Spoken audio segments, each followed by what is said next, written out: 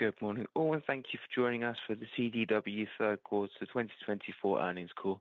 My name is Carly, and I'll be coordinating your call today. If you'd like to register a question during the call, you can do so by pressing star followed by 1 on your telephone keypad, and to move yourself in line of questioning, it is star followed by 2. I'd now like to hand over to your host, Steve O'Brien of Investor Relations, to begin. Steve, the floor is yours. Thank you, Carly. Good morning, everyone. Joining me today to review our third quarter 2024 results are Chris Leahy, our Chair and Chief Executive Officer, and Al Morales, our Chief Financial Officer. Our earnings release was distributed this morning and is available on our website, investor.cdw.com, along with supplemental slides that you can use to follow along during the call. I'd like to remind you that certain comments made in this presentation are considered forward-looking statements under the Private Securities Litigation Reform Act of 1995. Those statements are subject to a number of risks and uncertainties that could cause actual results to differ materially. Additional information concerning these risks and uncertainties is contained in the earnings release and Form 8-K we furnished to the SEC today and in the company's other filings with the SEC. CDW assumes no obligation to update the information presented during this webcast. Our presentation also includes certain non-GAAP financial measures, including non-GAAP operating income, non-GAAP operating income margin, non-GAAP net income, and non-GAAP earnings per share. All non-GAAP measures have been reconciled to the most directly comparable GAAP measures in accordance with SEC rules. You'll find reconciliation charts in the slides for today's webcast and in our earnings release in Form 8-K. Please note, all references to growth rates or dollar amount changes in our remarks today are versus the comparable period in 2023, with net sales growth rates described on an average daily sales basis unless otherwise indicated. Replay of this webcast will be posted to our website later today. I also want to remind you that this conference call is the property of CDW and may not be recorded or rebroadcast without specific written permission from the company. With that, let me turn the call over to Chris. Thank you, Steve. Good morning, everyone. I'll begin today's call with a brief overview of our third quarter performance and view for the balance of the year. Al will provide additional detail on our results, our capital allocation priorities, and our outlook. We'll move quickly through our prepared remarks to ensure we have plenty of time for questions. Market conditions in the third quarter were challenging. While demand for cloud solutions remained strong and we continued to see a pickup in client device growth, hardware solutions remained under pressure, and the firmer footing we anticipated for our corporate channel did not materialize.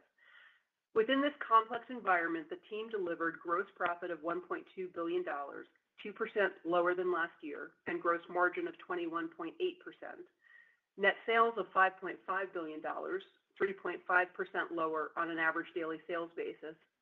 Non-GAAP operating income of $534 million, down 4% year over year. Non-GAAP net income per share of $2.63, down 3% year over year. Adjusted free cash flow of $261 million. While our success meeting customer priorities with cost-effective software and cloud solutions, as well as services, led to a resilient gross margin and strong cash flow, results did not meet our expectations as lower than projected solutions hardware drove a shortfall in volume. This shortfall in volume reflects both external factors and CDW-specific dynamics. Let's take a look at each of these and, most importantly, the actions in place to mitigate future impacts. First, the macro and IT spending environment remained challenging. Technology complexity combined with persistent economic and geopolitical uncertainty has led to large project delays and further extension of sales cycles. Layered on top was the uncertainty around the outcome of the U.S. election, which has dampened not only government spending but also other public sector end markets, as well as spend from commercial customers. And finally, this limited demand environment has heightened competition and increased pricing intensity across all end markets. Beyond the current environment, market conditions continue to reflect the secular shifts we've experienced over the past several years, shifts that impact how customers consume IT and how customers pay for IT.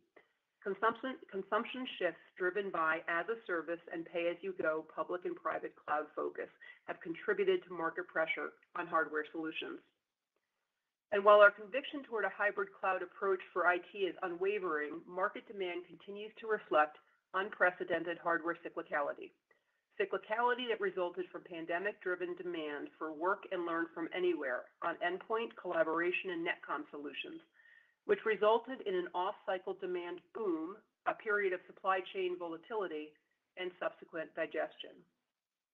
All of these external factors have clearly impacted our results in the quarter and over the past year. The impact has been further amplified by three CDW-specific dynamics. The first dynamic relates to our longstanding financial discipline. While our North Star is to provide value to our customers, in highly competitive markets, we maintain our discipline when competitors pursue transactions on uneconomic terms. While this contributed to lower third-quarter sales and gross profit, our gross and operating margins held firm, even while we mixed into lower-margin client devices. We've seen this market behavior before and expect it to dissipate as the demand environment improves. Second, our exposure to larger deals. As we have deepened and broadened our strategic capabilities, including through the addition of Sirius, our ability to deliver large, full-stack, full-outcome projects has expanded. Projects at the higher dollar tier that can be pushed for any number of reasons. This can drive year-over-year performance lumpiness and, depending on the size and timing of decisions, impact results. Impact that is more acute during periods of low demand. You see this in commercial and federal this quarter, where larger deals expected to close were deferred or reduced. And the third specific item pertains to our cloud and SaaS-based business. While we have grown this business significantly during the past several years, we have not yet achieved the scale we desire relative to our overall portfolio.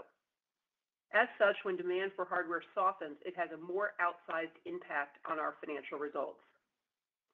I hope this perspective helps contextualize how CDW-specific dynamics amplified the impact of the low market demand environment and created a near-term growth challenge that we have not yet been able to overcome. These are not excuses. We own our results. So let's turn to what's important. What are we doing? As always, our continuous improvement in seller effectiveness is ongoing. This means delivering repeatable solutions and further streamlining the sales processes to maximize sales professional productivity. I'd like to highlight three additional focus areas.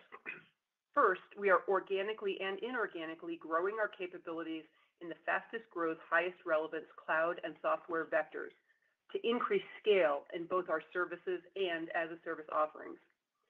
This will deliver greater choice and value to our customers and lead to greater recurring and reoccurring revenue streams. Second, we are further driving exceptional and differentiated customer experience in our core business. We are aligning our digital capabilities to serve customers in the way they want to plan, buy, consume, and manage technology. And finally, we are enhancing our agility and accelerating pipeline growth. We are building on our customer growth engine by opening new lanes with both existing and new customers, and we are deepening our technical and industry expertise across all end markets. We know more than anything, customers value our unbiased, highly informed point of view, a point of view that enables our ability to architect and implement full-stack, multi-branded solutions which cut through the noise and deliver the outcomes our customers need. These are not new efforts, but we have ramped up intensity. Work is underway and progress is on track. Some actions will have fairly immediate impact and some will take more time to produce results. In the meantime, we remain laser-focused on finding pools of profitable growth and converting sales with rigor and speed. Now let's take a deeper look at quarterly results. Third quarter corporate net sales decreased 4% as sales cycles further elongated, most notably for large infrastructure investments. Netcom, storage, and servers all declined by significant double digits. We helped customers with client refresh, driving growth of high single digits. ASPs remained strong as customers' preference continued to drive higher-end devices. Cloud solutions was a priority, and gross profit from cloud increased by double digits. Small business continued to bounce along the bottom, with net sales down 2%. Cloud solutions remained strong given their low upfront commitment, and customers continued to sweat data center assets. Unlike other channels, client refresh continues to be pushed out as customers remain in a cash preservation mode. Security was strong as cyber threats increased for lower profile businesses. The team's success delivering services drove strong double digits growth in both professional and managed services. Public performance was less than seasonal and sales decreased 5% year over year. Healthcare was a bright spot in the quarter, delivering top-line growth of 3%.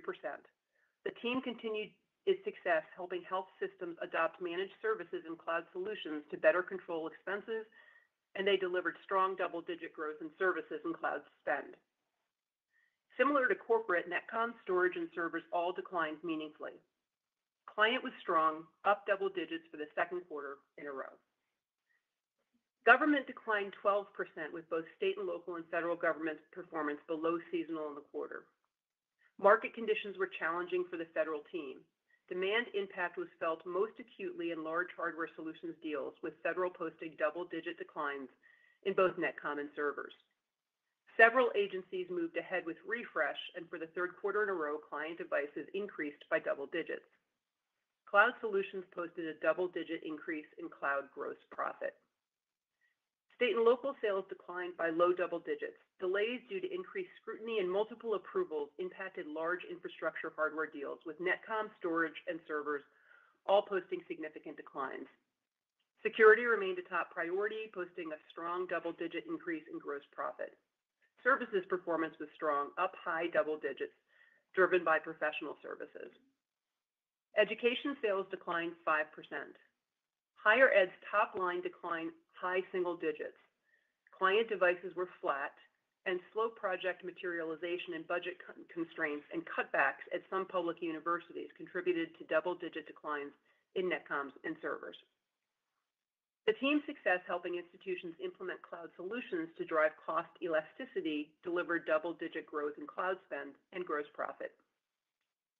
K-12 net sales declined by low single digits, largely driven by declines in audiovisual and Netcomm as school systems digested investments made over the past few years.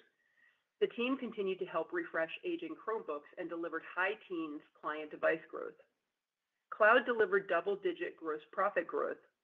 Services adoption was also up double digits, driven by our managed client device lifecycle solution, which streamlines the configuration, deployment, management, and refresh process so school systems can focus on what really matters, their students.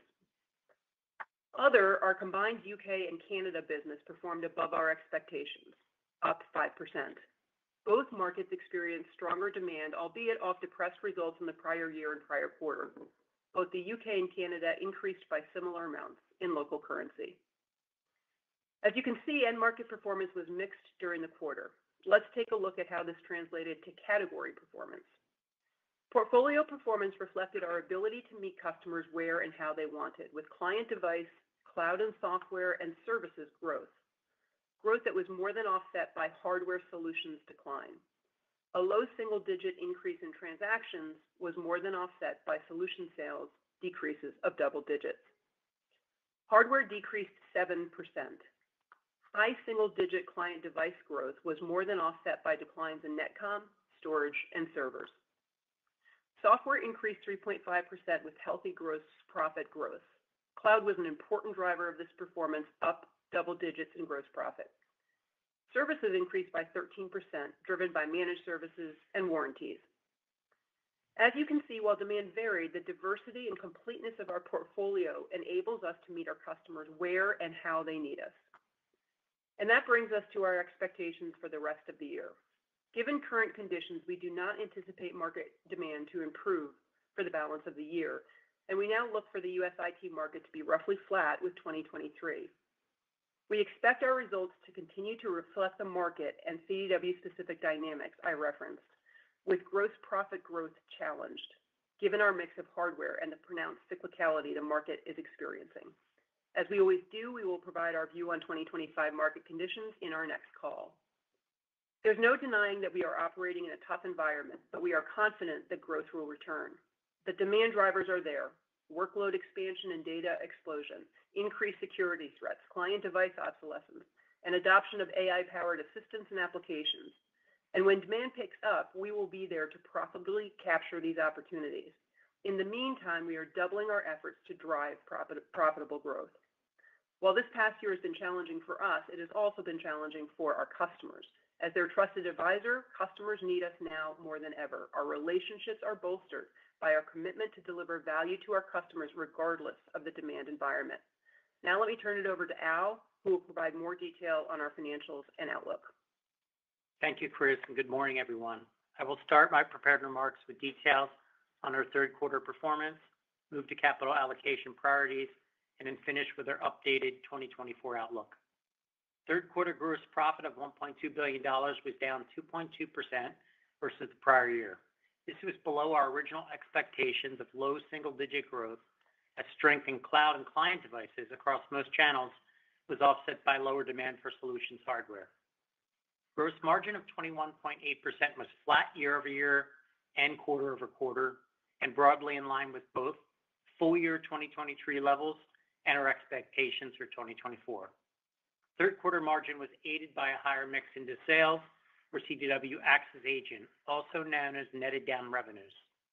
This category grew by 7.1% on a reported basis, once again outpacing overall net sales growth and representing 35.7% of our gross profit, compared to 32.6% in the prior year third quarter. Year-over-year expansion came from our teams continuing to successfully serve customers with cloud and SaaS-based solutions. This led to our highest quarterly netted down revenues we've seen as a company as we met customers where they needed us most. The netted down category of solutions continues to represent an important and durable trend within our business. Third quarter gross profit was up 1.5% sequentially compared to the second quarter of 2024 on a reported basis. Net sales were up 1.7% sequentially as well. Higher year-over-year demand in the healthcare and international channels, alongside a sequential increase in government, drove growth over the second quarter. However, this growth is below both historic seasonal levels and our own expectations, as the firmer footing in the corporate space that we saw at the end of the second quarter did not persist through the later months of the third quarter. We experienced deals getting pushed out and downsized as customers deliberated on where and when to spend, and primarily in the solution space. While international outpaced the U.S. business in the third quarter, we still expect volatility in this space as customers face economic and political uncertainty. Overall, we're competing in a challenging low-growth environment, and we are focused on achieving profitable growth. We acknowledge that we have work to do to better calibrate market conditions and deliver on our own expectations. Turning to expenses for the second quarter, non-GAAP SG&A totaled $667 million, down 0.7% year over year. Expenses were down year over year and quarter over quarter, and the efficiency ratio of non-GAAP SG&A to gross profit of 55.5% was relatively in line with our expectations. We continue to look to align our cost structure with demand and have taken actions early in the fourth quarter to better align expenses to market conditions.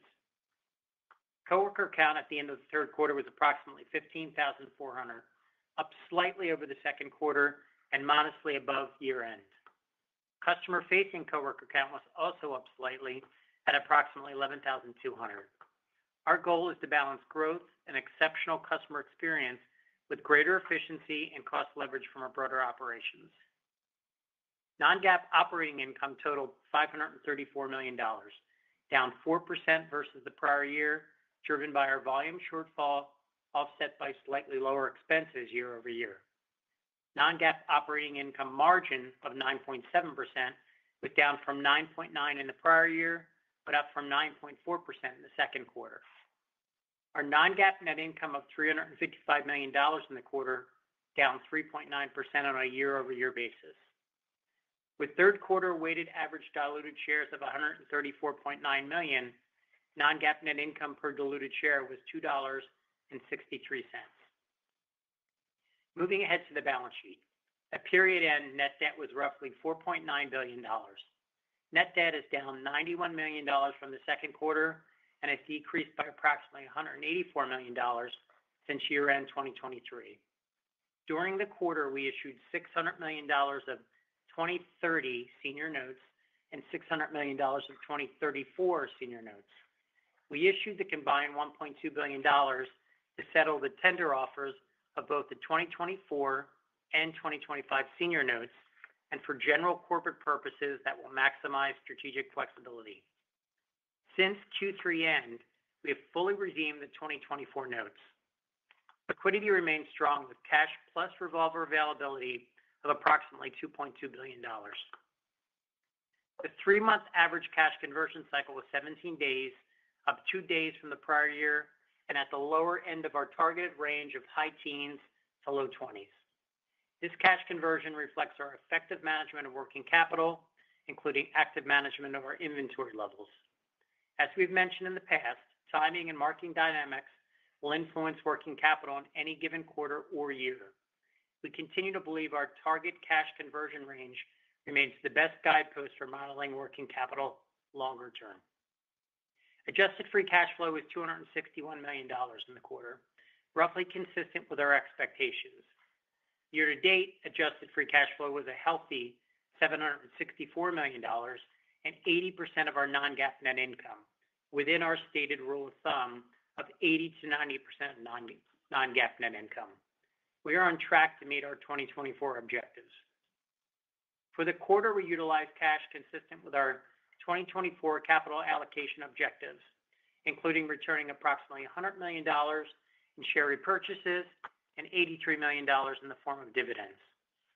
We remain committed to our target to return 50 to 75% of adjusted free cash flow to shareholders via the dividend and share repurchases in 2024. That brings me to our capital allocation priorities. Our first capital priority is to increase the dividend in line with our non-GAAP net income growth. We're announcing an approximate 1% increase of our dividend to $2.50 annually, our 11th consecutive year of increasing the dividend. We will continue to prudently manage our dividend with respect to the growth environment and target a roughly 25% payout ratio of non-GAAP net income going forward. Our second priority is to have the right capital structure in place. We ended the third quarter at 2.3 times net leverage, within our targeted range of 2 to 3 times. We will continue to proactively manage liquidity while maintaining flexibility, as evidenced by our recent debt financings. Finally, our third and fourth capital allocation priorities of M&A and share purchases remain important drivers of shareholder value. We continually evaluate opportunities that could accelerate our 3-part strategy for growth. Year-to-date, we've utilized over $350 million of cash on share repurchases and have over $730 million of authorization remaining under our current share repurchase program. And that leads us to our outlook. The uncertain market conditions we operated under throughout 2023 have persisted well into 2024. Demand has been below what we originally anticipated, and customer sentiment remains cautious across the majority of end markets. Last quarter, we spoke about the slow start to the year for 2024 IT spending and shared our expectations for tough continued conditions to persist in the near term. That was the case and was moderately worse than we even expected in the third quarter. Customers still have a compelling need to address priorities such as cloud workload growth, increasing security threats, aging client devices, but uncertain macroeconomic conditions and a complex technology landscape continue to weigh on customer demand for solutions hardware. Given these conditions, our updated 2024 expectation is for a low single-digit gross profit decline.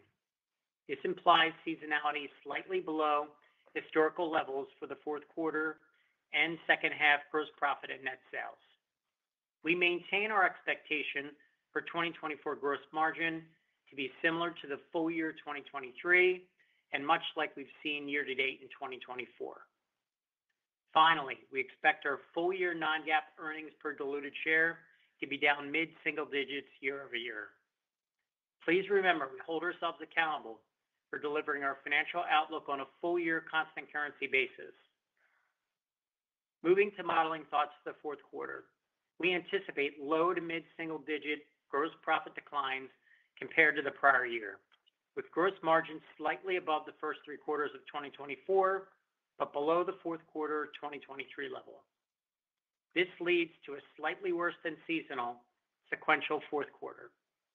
Traditionally, the fourth quarter is meaningfully lower than the third quarter, principally due to seasonally lower demand from education and government customers.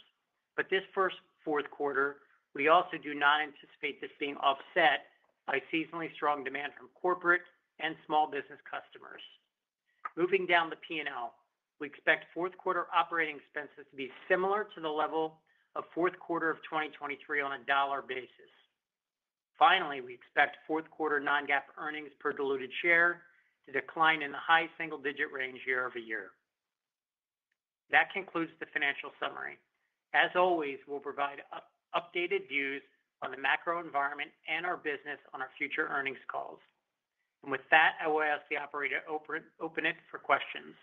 We ask each of you to limit your questions to one with a brief follow-up. Thank you. Thank you. We'd now like to open the lines for Q&A. If you would like to ask a question, please press star followed by one on your telephone keypad, and to remove yourself from that line of questioning, it is star followed by two. Our first question comes from Adam Tindall of Raymond James. Adam, your line is now open. Okay, thanks, and good morning. I just wanted to start, as we analyze this quarter, understand, tough macro to predict volumes, but I really wanted to ask about the negative operating leverage down the P&L. And taking a step back, I think what investors really like about CDW is the variable cost model and ability to kind of flex up and down the volumes. Understand some of the rationale in the prepared remarks, but this seems to be a pattern for the past few quarters. So I guess the question would be twofold. One for Chris. If you could maybe just assess what is changing and why the negative drop-through is increasingly severe down the P&L. Sounds like you decided to implement some restructuring, so maybe you can tie in some of the rationale for that. And then secondly, for Al, on that restructuring, if you could just help us with the size and what it does to the model in 2025. I think it's about a 10 to 15% of headcount based on the reports that we've seen. So just trying to right-size how we should think about OpEx moving forward. Thank you. Yeah, Adam, actually, this is Al. I will start just to give you a little bit of commentary on the quarter and operating leverage, and I'll let Chris jump in thereafter. So first, on the quarter, I would just say, Adam, we continue to hold strongly to our variable cost model and the impact therein. For the quarter, if you actually look at our non-GAAP SG&A expenses relative to GP, we came in just about at that 55% range, which we've talked about that being kind of the target that we would have. It's maybe slightly higher than we would have anticipated for the quarter, but that was more of a, I'll call it, denominator factor. That is, the GP was lower than expected. So in the quarter, we did get the movement in our variable expenses as we would expect. I think the challenge there otherwise, Adam, is that we have a fixed cost base. And while the demand environment has moved pretty dramatically, we certainly have taken action on our fixed costs to try to align with what we were seeing in current demand and what we were seeing as we go forward. It becomes a matter of just the timing therein on that fixed cost base. That said, as you know, going into the fourth quarter, we did take some actions that would reduce our fixed cost base, and that included reduction in our workforce. Just to size that for you, Adam, it was about 2%. It was about 2% of our workforce, so it was not at the level that you quoted there, but certainly that would align us more closely with where we think we need to be from a fixed cost base perspective. Yeah, and Adam, I would just add that we're being very prudent as we look at where we right-size the business while we continue to invest behind areas that we see will be pockets of growth. So a lot of focus on the demand environment, preserving profitability, and also delivering exceptional customer experience for our teams. Got it. Thank you. Just a quick clarification, since I know that was a long one. When you were talking about the increased pricing intensity and competition, just to clarify, is that higher competition between VARs, or is that higher competition in pricing amongst the OEM vendors? Thanks. Yeah, Adam, it's a little of both. It's a little of both.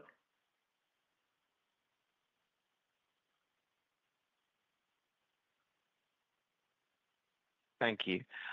Our next question comes from David Vogt of UBS. David, your line is now open. Great. Thanks, guys, for taking the question. And maybe one for Chris to start. So, Chris, I think I heard in your prepared remarks that you'd expect sort of the U.S. IT market to be flat in 2024, and yet you're confident that you can continue to outgrow it. But obviously, the macro has been tough, and it looks like you're going to undergrow the market this year.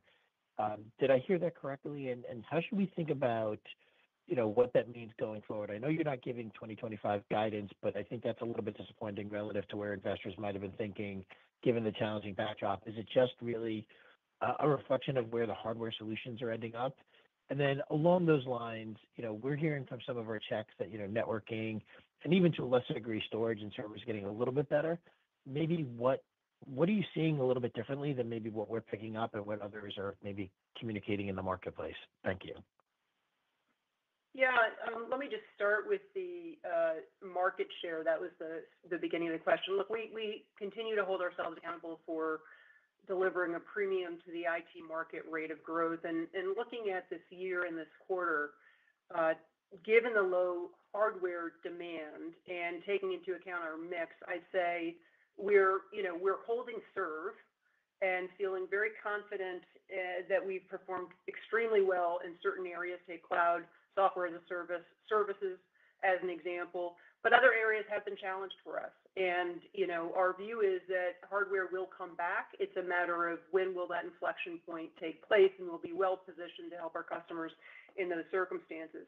You asked specifically about networking and storage. Look, what we are seeing is we're seeing traction in clients pick up, and I wouldn't yet call it the inflection point, but we do think we're outperforming in that area. Data center has really been the area where customers have paused, have moved spend to the cloud, and are taking longer times to make decisions. That means we're seeing storage, networking, and servers all quite muted. But once we see the client refresh start, one would expect to see data center begin to pick up again. As I said before, the catalysts are all there. Explosion in data, the need for massive bandwidth for networking, digital transformation isn't going anywhere. Security continues to get more and more focus. So the catalysts for growth are all there. I think we just got to get to the other side of the uncertainty that we sit in, and certainly after we get through the election, there'll be a little more certainty. And David, maybe I'll just add a couple maybe data just points quick there. Oh, sorry, go ahead, Al. It's okay. Just add a couple data points there. So obviously, all of those categories Chris mentioned in the solution space have been softer. We also have the tough comps from a net comp perspective. Q3 is the last quarter with those tough comps. So while we would not say that demand is picking up meaningfully on net comp, at least the comps get a bit easier. And then the other data point I would just give you is from our vantage point, just hardware overall, we've now seen 8 quarters of declines on hardware. And so, again, Chris noted some of the catalysts we think ultimately will play out. We've seen a pretty prolonged period of hardware cyclicality. Great. And just as a quick follow-up, so when we think about looking at the recovery or the potential recovery or around the timing of the recovery, I know you're not giving 25 outlook, but what are some of the milestones that you're looking at that gives you increased confidence heading into 25? I know obviously the election's coming up, and hopefully that kind of changes maybe customer conversations. Anything else sort of maybe at a high level that you're thinking about in your conversations that give you some degree of maybe a leading edge or a leading indicator in terms of what you're thinking about for 2025? Yeah, I think about the things that are creating the current environment and whether or not those change. So uncertainty around the economic environment and geopolitical will have an impact. Obviously, the election policy outcomes of the election are going to be very different. That will have an impact most likely. those are the things that are at the forefront of our mind, how the economy is doing, frankly, how it's perceived to be doing, going to be doing in the future, and the volatility across the world are the two things that we look at most closely. Now, the complexity in IT is not going anywhere. So the requirement now to have more business and IT leaders involved in decision making, it's our new norm, is a kind of longer decision cycles for these larger complex projects. And so we're getting used to that, but we don't see that going away anytime soon. That's what we focus on. Great. Thank you, guys. Thank you. Thank you very much. Our next question comes from Eric Woodring of Morgan Stanley. Eric, your line is now open. Great. Thank you so much for taking my questions. I have two as well. Chris, if we could just go back to some of your comments on product demand. Obviously lots of commentary about challenges in infrastructure solutions, double-digit declines with many customers across netcom, servers, and storage. I just want to make sure I understand. Are those rates of declines that you're referencing reflective of the broader market? Or are you seeing those declines simply because you are walking away from some lower profitability deals and therefore you are underperforming in those specific end markets, and maybe at the end market, though they aren't declining nearly as much as maybe you're seeing? I'd just love to get a better understanding of this is kind of CDW's view or if this is the broader market view. And then I just have a follow-up. Thanks. Yeah, sure. I would say it is the broader market view, possibly tempered a bit by CDW not, racing to the bottom, because we are walking away from economic deals. It's important to protect profitability, et cetera. So I would say it's a bit of both. I would say it is market and consistent with market, but also we are not racing to the bottom. Okay. All right. That's helpful. And then maybe just, on the second question, I'd love if you could maybe elaborate a bit on the market competition comments, because you're highlighting market competition, which I can't necessarily remember you citing explicitly before. And to be fair, you guys have encountered several challenging and competitive market environments in the history of the company and still managed to materially outperform peers over those years. And so maybe my question is just what has changed with competition that is new, and really why would that competitive intensity ever go away even in a period of stronger demand? Thanks so much. Yeah, it's a great question, and we do reflect on that. We are used to highly competitive environments. What I would say we're feeling right now, and this quarter and the past couple of quarters in particular, is irrational pricing. And we know how to compete in the market, but we are seeing deals at below margin, low margin, et cetera, and that just is not our business model. The last time I saw intensity in pricing like this was years ago. So it is been a little bit more unique over the last couple of quarters, and we're very good with our discipline around financial. So we're holding firm. That's really the answer here. It's a little unique over the last couple of quarters. We've seen it really tick up. And just to clarify, that is irrational pricing from VARs, from disties, or from both? I would say it's up and down the value chain. So competitors who are value-added resellers, direct competitors, distributors, I wouldn't perceive as in that chain as much. And okay. Thank you so much, Chris. The behaviors that are going on, every competitor is feeling the elongation in the sales cycle, the chunking up agreements to make them smaller, the deferrals, the reductions, the different ways they want to go at saving money or deferring spending, short-term ROIs. That is a market dynamic right now that everybody is feeling. Understood. Thank you, Chris. Thank you. As a reminder, if you would like to raise a question, please press star followed by 1 on your telephone keypad, and to remove yourself from that line of questioning, it is star followed by 2. Our next question comes from Amit Daryanani of Evercore. Your line is now open. Yep. Good morning. I have two as well. I guess, Chris, just to continue this discussion you had, you folks are on track to have 2 years of consecutive gross profit declines at the company. And it's something you haven't seen at CDW, I think, historically, even if I go back to 03, 04 or 07, 08 timeframes. I understand all the macros that you're talking about, but it feels like the way CDW is navigating this macro uncertainty, volatility, is worse than what you've seen before. And why do you think that's happening, and what's changed perhaps in the company that you've had multiple years of gross profit declines, which frankly you haven't had historically? Yeah, fair question. I'll tell you, we're a company in transformation, and we have been in transformation for several years now. So when you think about the CDW specific factors I mentioned, they have been having a real impact on results, amplified by the muted hardware demand environment. So if we just think about the third one I mentioned, which is our cloud and SaaS business, we've been investing behind that business and have grown it incredibly rapidly over the last 5 years. All of our acquisitions have had a cloud services hook to them. Nonetheless, given the full portfolio that we have not yet attained the scale that we want to be at relative to the full portfolio. So when hardware is muted, it now has even more of an outsized impact because of the secular movement towards cloud. And we're growing that, but we still have a very high mix of hardware. The other thing is the strategic investments that we've made over the year have been incredibly fruitful in developing broader and deeper strategic capabilities so that we can deliver full stack, full outcomes projects.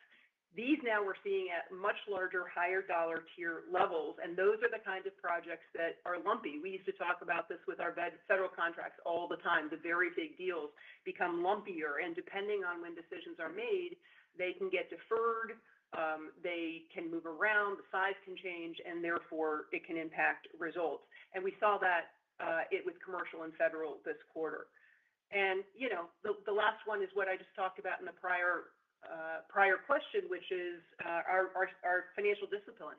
We're going to continue to maintain our gross margin discipline as we move forward, and we've hit a couple of quarters where we're seeing behavior that is extreme, pricing behavior that's extreme. So I'd say it is a combination of our strategic investments that are working incredibly well vis-a-vis value to the customer and growth in fast-growing, high-relevance areas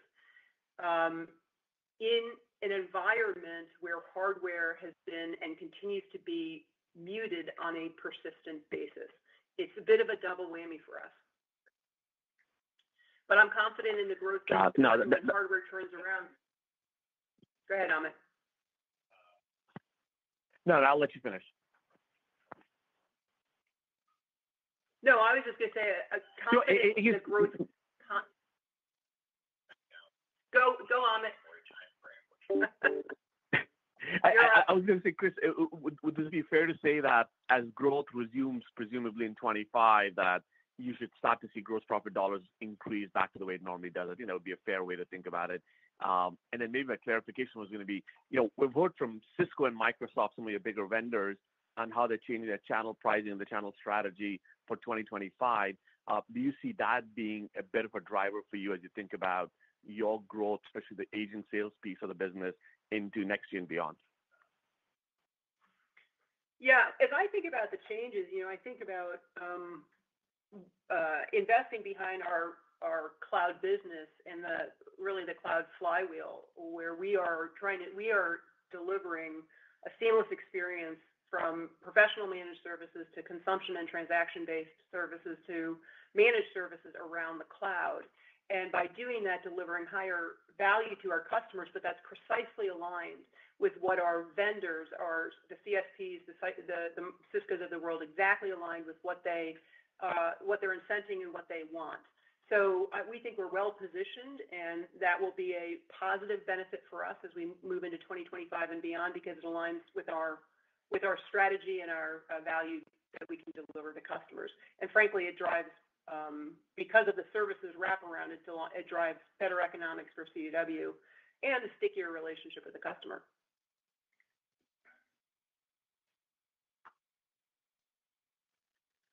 Thank you very Thank much. you very much.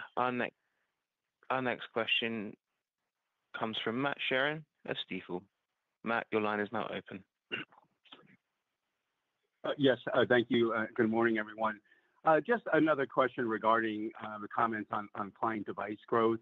I think you said mid-single digit growth, but it sounds like that was skewed more toward the public markets and not so much corporate and SMB. And you talked about macro. Is the expectation for AI PCs, is that another reason why we're seeing that push out? And are you seeing any kind of growth in corporate SMB versus enterprise there? Yeah, Matt, thanks for the question. On the client side, we're actually seeing growth across almost all of the end markets. We saw growth in corporate. It's small business is where we are seeing our customers kind of in a cash preservation mode, and so pushing off the client device. But we really have seen a nice tick up in client across almost all the end markets. So that's been positive. Yeah, and Matt, I'll just add what has been driving it has been more refresh of aging fleets and need for customers to get on with this activity. It's been less in the way of Win 11 drivers and less in the way of AI PCs. Mm-hmm. So next year, if AI PCs do come on board, that will be another nice accelerant for PC refresh. Okay, great. Thank you. And then relative to your guidance on gross margin, Al, for Q4, which is down year over year, and you had a big bump last year, is that because you're expecting sort of a lower percentage of the advanced hardware solutions, which carries a higher margins or services? What are the other reasons behind that? Yeah, great question, Matt.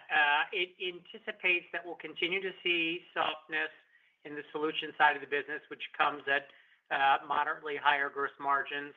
It assumes that client will continue to tick along, not in an outsized way, but that client would continue to move along.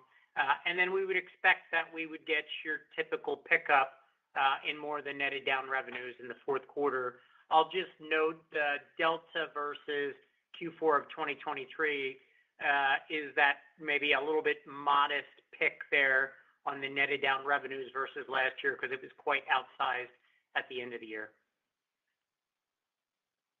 Got it. Okay, thank you. You're welcome. Thank you. Our next question comes from Keith Housum of Northcoast Research. Keith, your line is now open. Thank you. Two questions as well, if I could. Chris, just trying to reconcile something here. CDW has always touted itself as being a relationship-driven company, providing value for its customers. But yet we're hearing about transactional competition and losing deals that way. Perhaps can you, break it out for us? Like how much of this is more transactional, where people are just going with the lowest price, versus how much of your business is really driven by that relationship and the value you provide?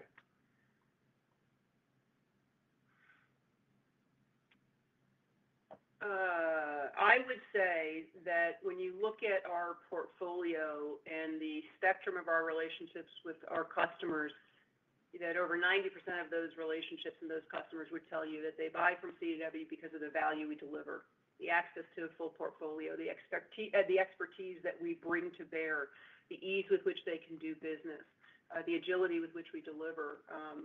That is what every customer says to me when I meet with them. Regarding the pricing and the transaction issues, there are times when there are large rollouts, for example, that where the economics just gets lower and lower and lower, and those are transaction purchases. Those don't typically have the value wrapped around, and those are the ones that we are less interested in pursuing. Okay, appreciate it. And then you talk about like the move to the as a service model. I guess as I think about that, it's still relatively in its infancy, but it's only going to grow as we go from here. So how much of a challenge or a headwind does that present to hardware sales as we kind of think about just the future? I didn't hear the whole question. I'm sorry. I think I got it, Okay. Keith. Here's what I would say. Obviously, we've seen pronounced cyclicality in hardware, and that would typically be pretty significant upfront spend think about that as kind of CapEx from a customer's perspective.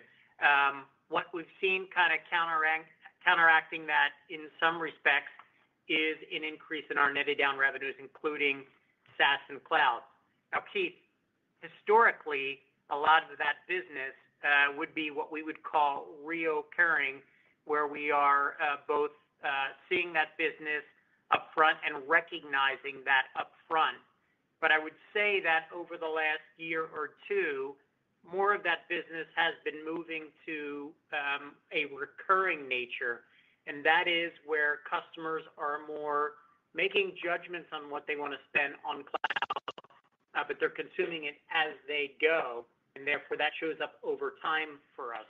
Now, I wouldn't call that a material dollar amount at this point, but it is growing, and therefore I would say that is part of the calculus of kind of the air pocket when you have pronounced cyclicality of hardware and more business that starts to come on as we go. Certainly, as we continue to grow that sector and that category, we'll report more on kind of that split in details with respect to reoccurring business versus recurring.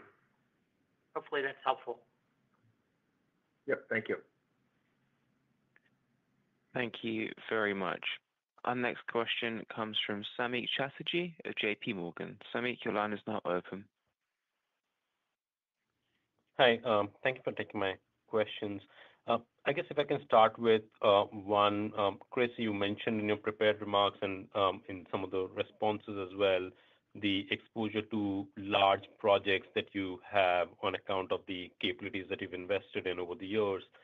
I mean, as you outlined some actions you're taking on the cost structure side, but as you look at the business and the lumpiness that drives in terms of exposure to large projects, are there any changes you're contemplating on that side in balancing out the business between larger projects or transactions versus do you still believe that's the right sort of balance or margin mix to have in the portfolio and really just wait for the market to come back on that front? And I have a follow-up. Thank you.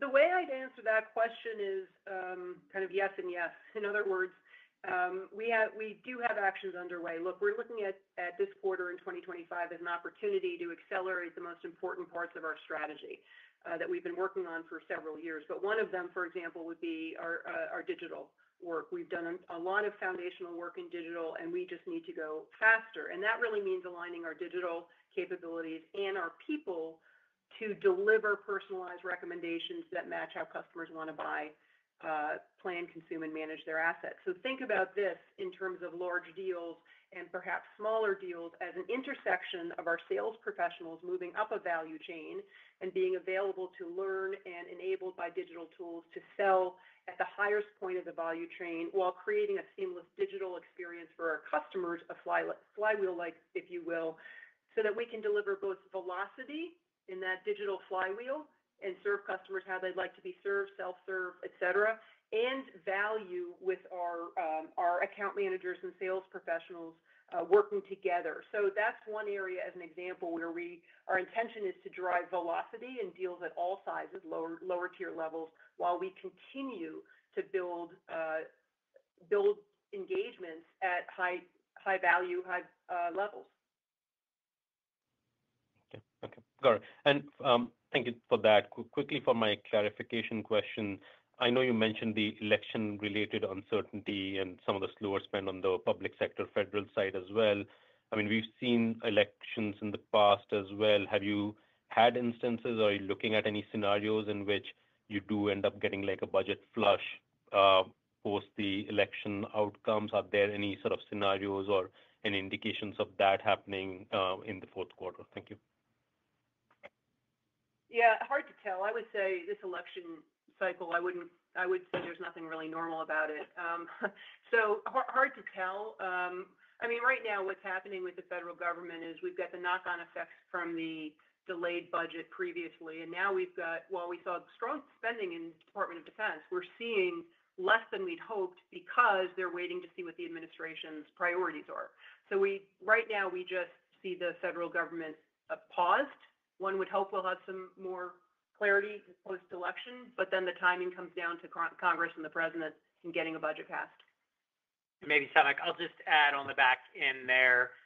Obviously, we play all of the different scenarios and how things could play out when we look at the quarterly outlooks.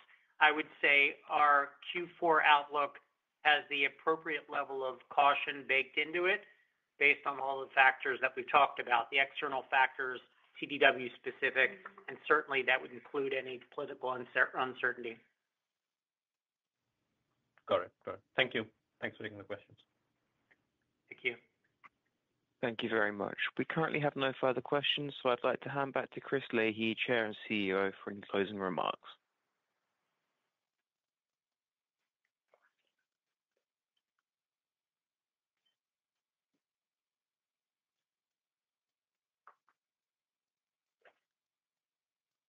Okay, thank you, operator.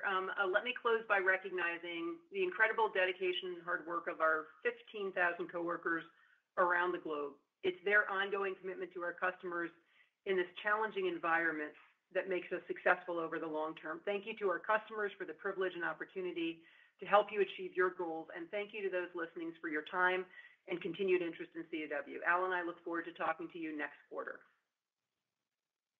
As we conclude today's call, we would like to thank everyone for joining. You may now disconnect your lines.